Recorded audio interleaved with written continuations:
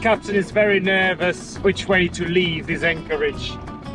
So on the way here, all of this was 7 feet. So we better measure it, whether our 5.5 foot keel can make it. 11, 12. I think he has picked the shallowest spot to enter. 11, 9, 9.5, 10. Yeah, he's definitely picked the shallowest spot to enter. 10. I always get very nervous when the water starts glowing this brightly and you can see straight down to the coral beneath it, but it's always a bit deeper than I expect. So far at least. All good? All good. Just remember when we're leaving, point at that mountain. And what's this one? This one looks super shallow.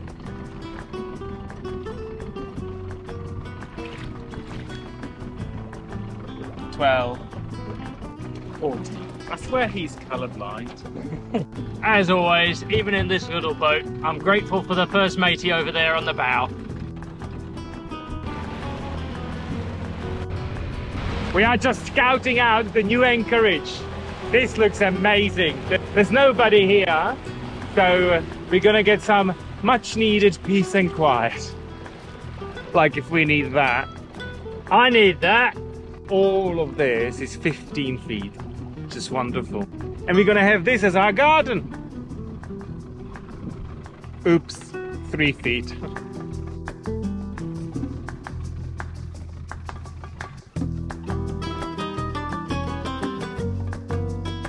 I haven't seen water this clear in a long time. Incredible. Okay, if you never hear from us again, come and rescue us to this deserted island somewhere in a sunblast. There's worse places to get stranded, isn't there?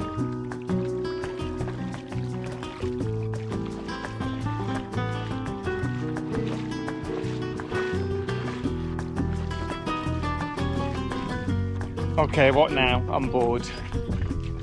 We walked around the island. There's no bar, there's no restaurant, no other human beings. It's just him. Someone help. Oh, this is good. We can do our calendar shots here.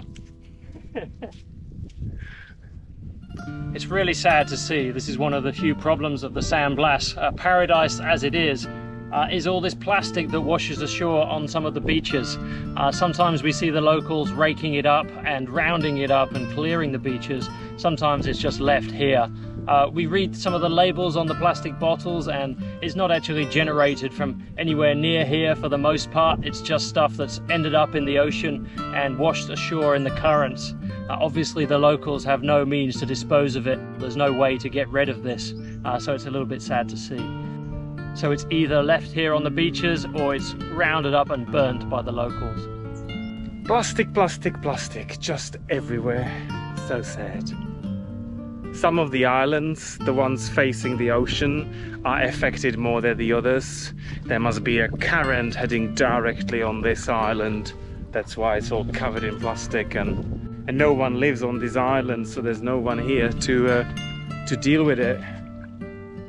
And I don't think burning is the answer either, creating microplastics which then end up in the ocean as well. See the leeward side of the island? No problem at all. There's no dirt, no plastic, no trash flying around. It's just the windward side of the islands that usually get that current bringing the plastic from all over the Caribbean. There's no good solution to that problem, sadly. It's just sorry to see that it all ends up in this beautiful place. The only thing spoiling it.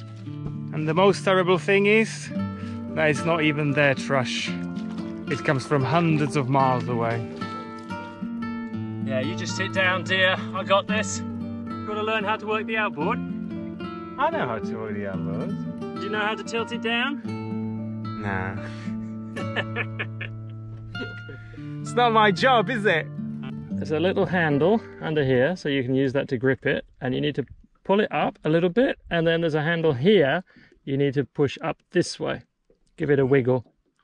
Out. towards me. Push it towards me. Oh, this is shit. Give it a wiggle. Very pretty. Easy, neutral. Halfway between rabbit and turtle. Turtle's ass. I don't need any teaching, thank you very much. It's all common sense, isn't it? Till the outboard, start it up, off you go. Bit scary having someone else in charge though.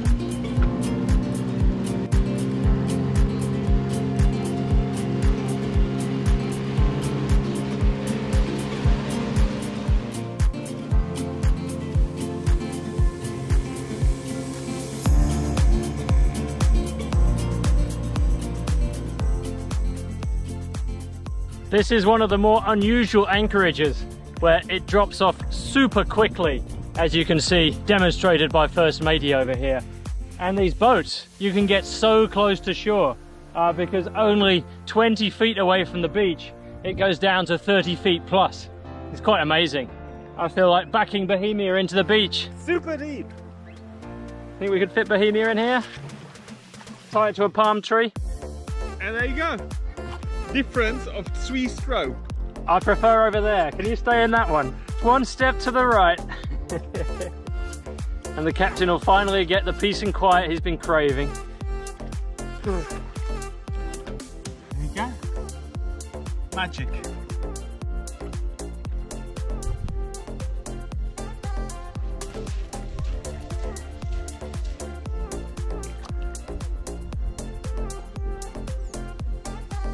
I don't even want to know the procedure we would have to do to anchor like this. I think they've anchored in 1 foot of water.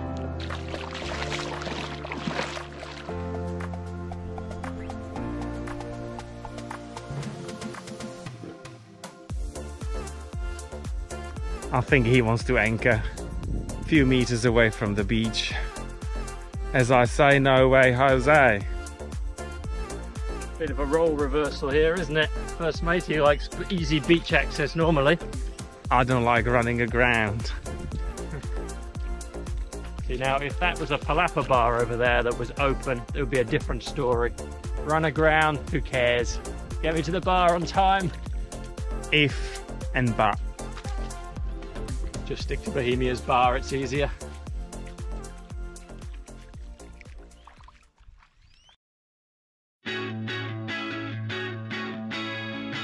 What's the depth? Yeah, and we are out.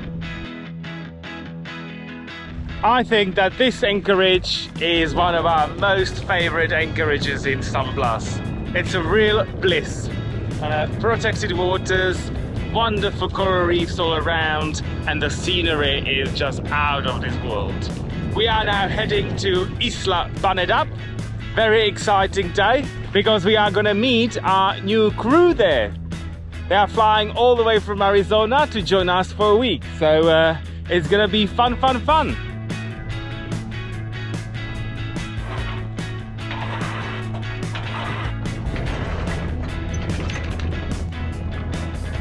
Every time we are getting the mainsail out, I am holding my breath, crossing fingers and praying to all my gods. First Mate's old gods and his new ones. Well, it worked this time, thank you very much. Let the fun begin, let's start sailing.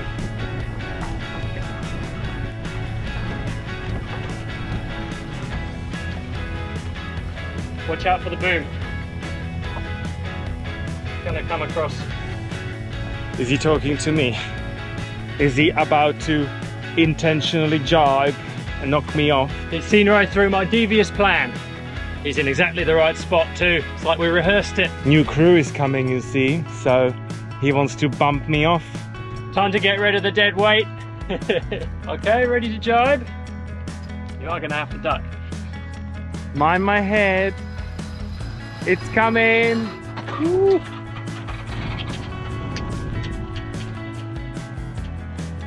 Near-death experience that was. Much less dramatic than planned, that one. Well, we haven't seen this for a while.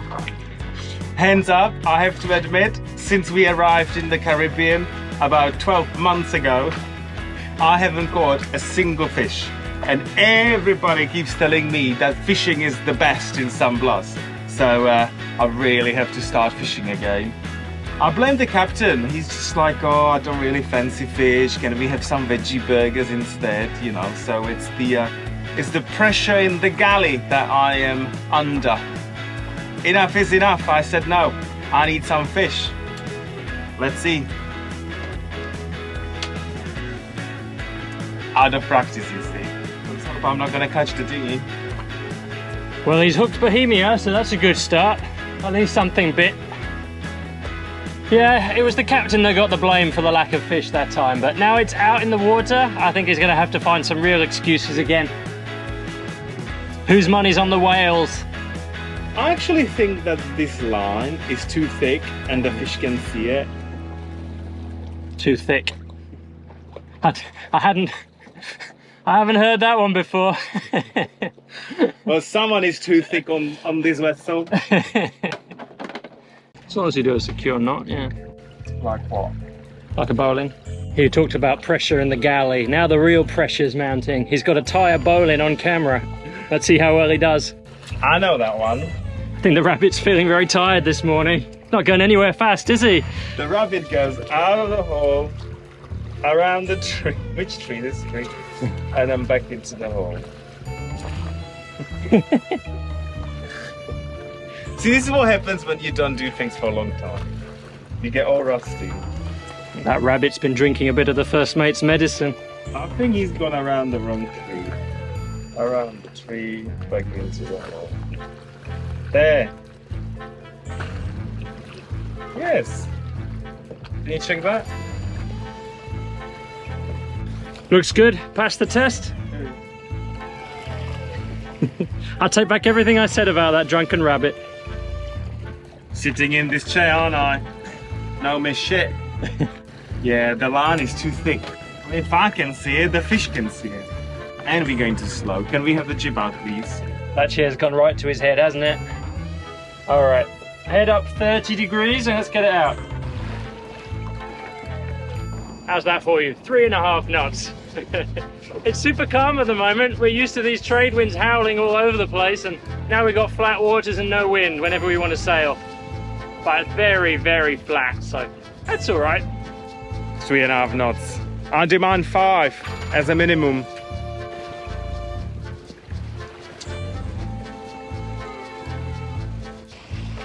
Well, 1 hour later, still no fish, and I think I know why.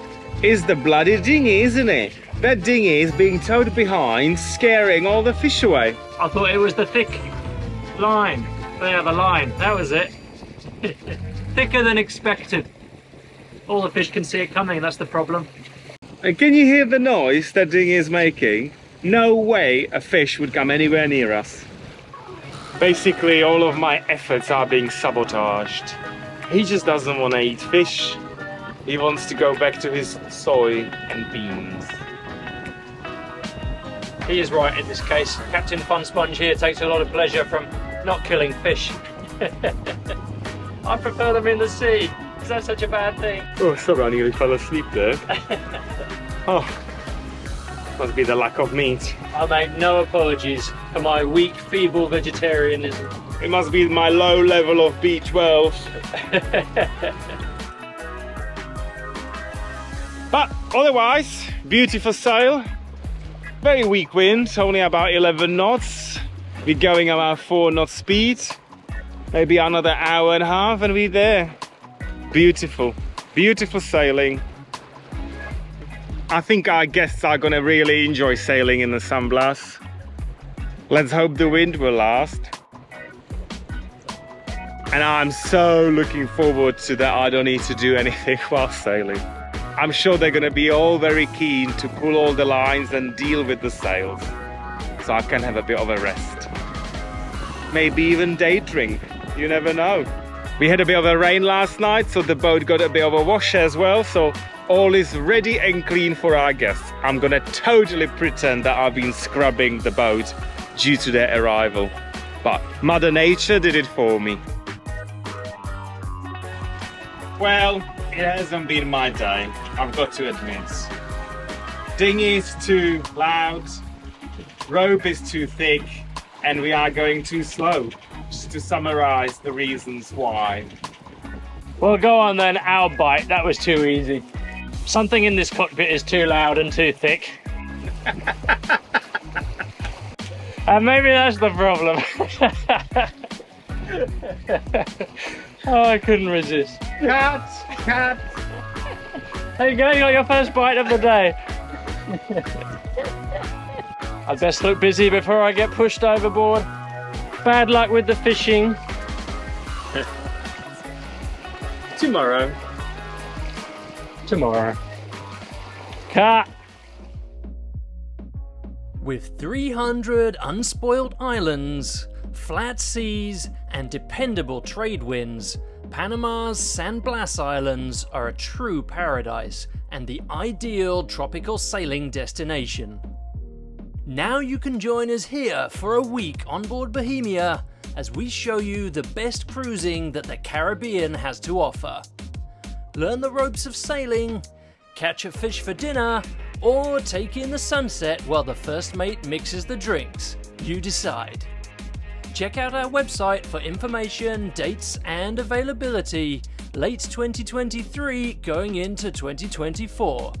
See you in paradise! We can't have our wine costing more than our diesel. Most of the time, the diesel tastes better. Special thanks in this episode go to all of our patrons for fueling the captain's new cheap second mate fund. Champagne for everyone. Thank you so much, and here's to you! If you've been enjoying our episodes and want to fuel the first mate's bad behaviour in the Caribbean, then follow the link on screen to find out more. See you next time!